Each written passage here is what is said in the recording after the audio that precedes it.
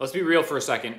Your guitar chords are pretty boring right now. Like, they're boring to the point that they've got me low-key checking my Snapchat during your playing on a guitar video that you actually clicked on watching.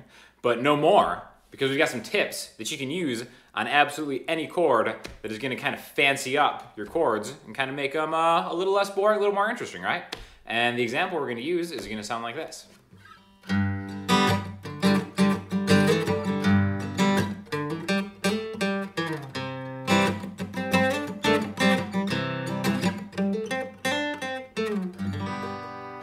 All right, so we just got two major chords that we're gonna work with right off the bat, G major and C major. So I congratulate you on learning G major and C major, but we're taking it to the big leagues. No more beginner stuff, strictly intermediate, borderline, possibly super advanced stuff we're working with right here. And it's all gonna be tracking off of a root note. So in this G major chord, I'm sure you probably already know, the root note is the 3rd fret on the low E string, okay?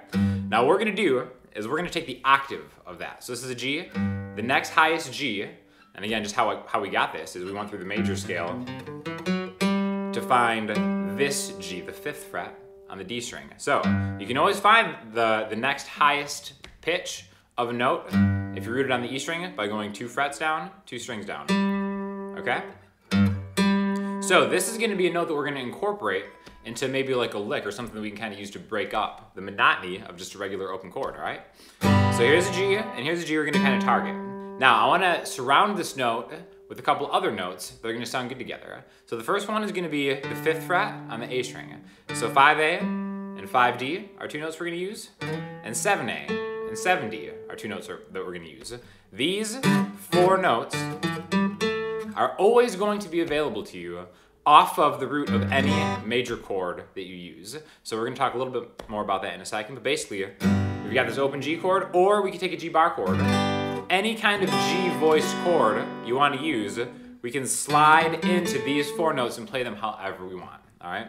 So, you play this G chord, maybe you're stuck here for like 4 counts. 1, 2, 3, 4. All right, you've already lost me. You've had 1 bar to do something impressive. I'm out.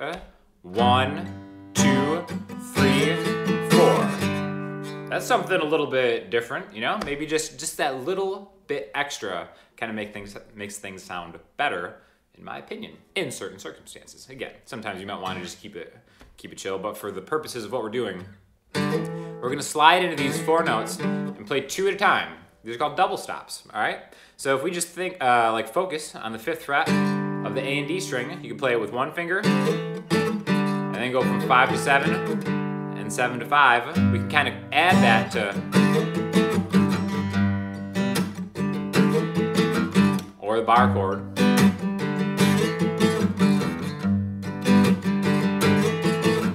So that was double stopping through it. We could do other things. We could do like a triplet, like a hammer-on to the D string, 5, 7, A, D, G.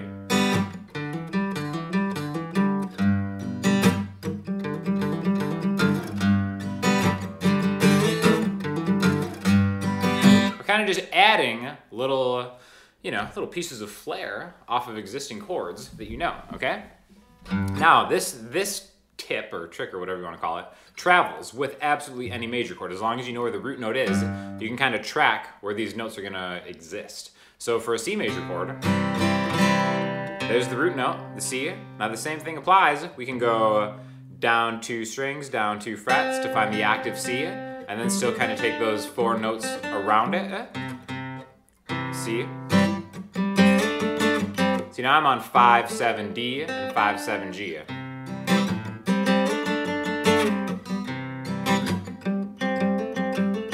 G. C.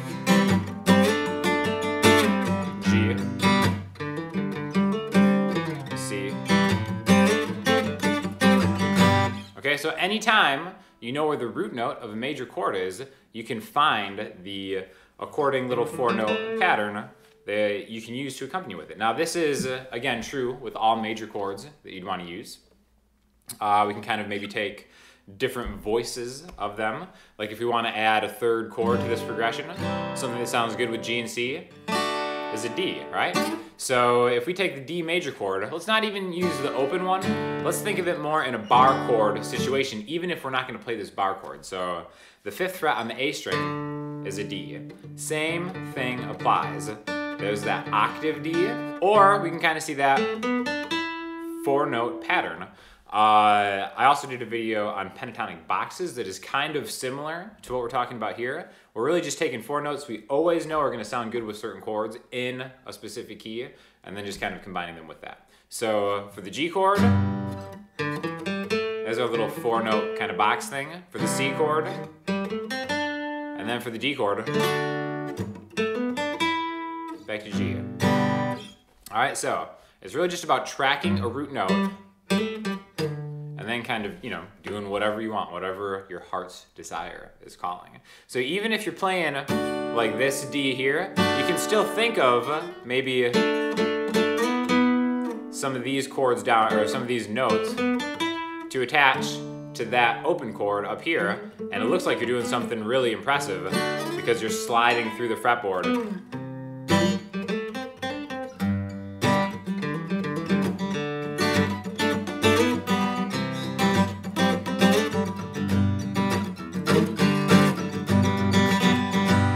Alright, so these are just a couple major chords. I might do another video on some minor chord stuff that you can do. But basically, anytime you see a major chord, always think, where's my root note? What can I do off of this root note to add like a certain type of sound or a feel to these chords if the situation calls for you to just start rocking it out. Now, even if it's not an open chord that you're familiar with, let's say like a B flat major chord, something like that. The same thing applies. You don't even have to play it as a full bar chord. You could play maybe like the middle 4 strings and then just slide into anything else you might want to play, because there's that octave. Okay?